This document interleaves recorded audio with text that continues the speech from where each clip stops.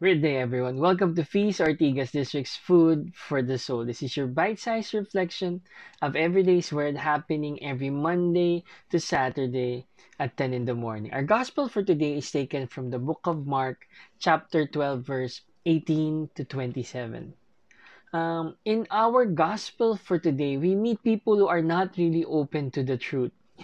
Who are these people? The chief priests, the Sadducees, the Herodians, the scribes, or the Pharisees. They were all ganging up on Jesus. They all have a challenge for Jesus in our gospel for today. They wanted to persuade people that their version is the truth, that whatever they're talking about is the truth, and Jesus is not telling the truth to everyone, that he was lying, and they do not believe in life after death. So they asked Jesus a question that was designed to show that life after death is not real. So that's our gospel for today. But at the ending of the gospel, Jesus, however, does not answer their question. But what he does was he tries to share with them other possibilities and shows them that he knows his scripture, that's how well versed he is with the scripture, and that he is connected to his father. So that's the gospel for today. And one thing I realized while I was reading this and reflecting about it. I remember a story when I was on mission in another country.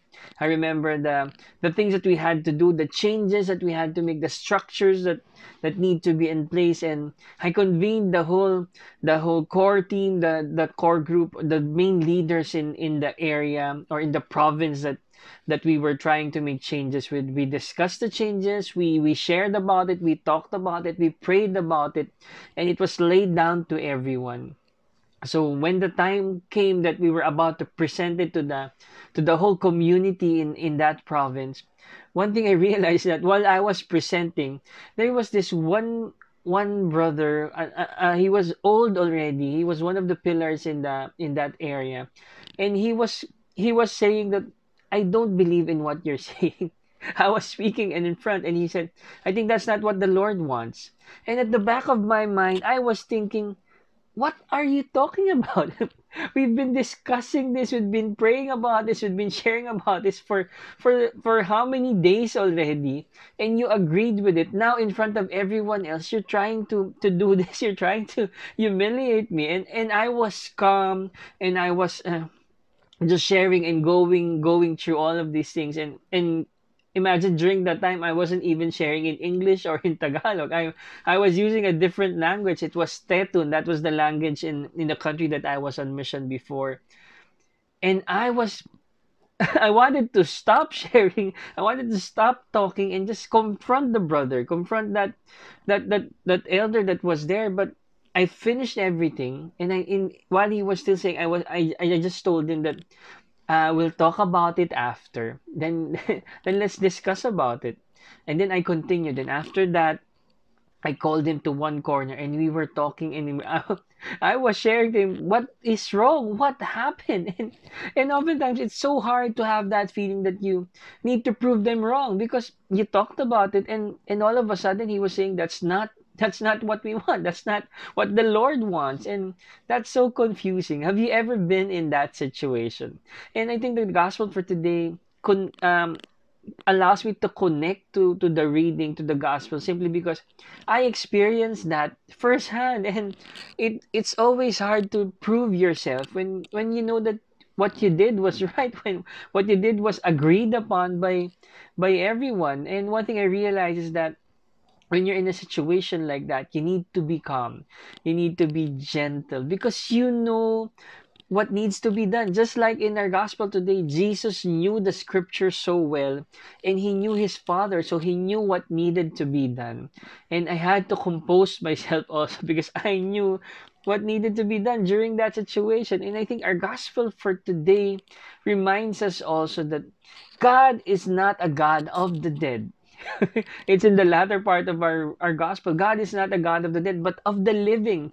That God is here for us while we are alive, not when we are dead already. And I think our world is so concerned with competition. Do you agree with me? They're so concerned with competition. It generates so much violence, and oftentimes It covers up for the great message, for the wonderful message that the Lord has prepared for each and every one of us, because of so many things that come out of our minds and our hearts, our difficult situations, or in times like that you need to prove yourself, you forget about the word of the Lord, its plan. It allows us to forget all of these things. And I think just like the religious people in our gospel for today, we also waste so much time arguing about details in life, arguing about details and what needs to be done. We neglect the life-giving message of the Lord for us every day on a daily basis. Yes, the Lord has a message for us on a daily basis, and we tend to neglect that because we want to just focus on the details, not on the heart, not on our love for God and the people around us. And I think it was Pope Francis who shared also that he noticed that when we share the word of God, oftentimes we sound like we are coming out of a funeral more than of proclaiming the joy of the good news of God's love for each and every one of us. I think that's one thing that we could ask ourselves. Do we proclaim the message that God has come to give us life and life in abundance, or we just share that all the difficulties, all the trials, all, or the Lord will punish you because of this, because of that, and everything that you do? And I think, brothers and sisters, our gospel for today is just reminding us that is our life a living testimony of God's love? Is our life a living testimony of God's grace to each and every person that you meet? That we are all instruments. God uses us in whatever situation you are in. You just have to know that it's your relationship with God, it's the word of God, it's the joy of knowing him. It is what we need to share to people. Or oftentimes we don't even have to speak. People should see that in us. We should be a living example, a walking example of God's love and grace to every person that we meet. And when people see you, they can already feel Christ in you. They can already see Christ in you. So, brothers and sisters, I think our reflection question for today is that, do I represent Christ in my daily life? Is Christ seen in your daily life? Is Jesus present in your life? And not just present, do people see Jesus in you? I think there's a big difference when it's just the Lord's presence in you and when people see Christ in you. That means the relationship is there. Oftentimes they say if you are in a relationship for such a long time, you tend to look alike already. You look like the same already. And that's the same thing with our relationship with Christ. If we have a deep relationship with him, we would look the same as Christ. We would be walking, living example of Christ, of God's love and grace to each and every person that we meet. Can I lead you into a prayer? In the name of the Father, the Son, the Holy Spirit. Amen. Lord, our prayer for today is that may you continue to take away all our doubts and fears, Lord God. Lord, we know that it is hard to represent you here on earth, Lord God. But our prayer, Lord, is that allow us to grow in love with you every day, Lord God. Allow us to have that deep relationship with you, Lord God. Allow us to know you more so that you can live in us, Lord God, so that people can see you in us, Lord God, the way that we speak, the way we move, the way we relate with people, Lord God. May we be your instruments on earth, Lord God. And allow us to give everything, Lord God, because we know that is not an easy task to do, Lord God. Allow us to not just look at the details, Lord God, but just allow us to look at our relationship with you and you alone, Lord. Bless us today, Lord God, and use us, Lord God, as your instrument. In Jesus' name we pray. Amen. Amen. And the Father, Son, the Holy Spirit.